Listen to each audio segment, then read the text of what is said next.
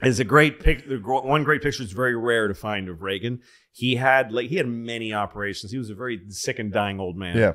He had some brain, like something taken off his brain or something. So he had half of his head was shaved. And he was coming out of the airplane and he had a baseball cap on and he went like this. Oh no. And Nancy's going, don't! She's horrified. And because he thought it was funny. Half his head is shaved. It's creepy. I saw that picture once. I never saw it again.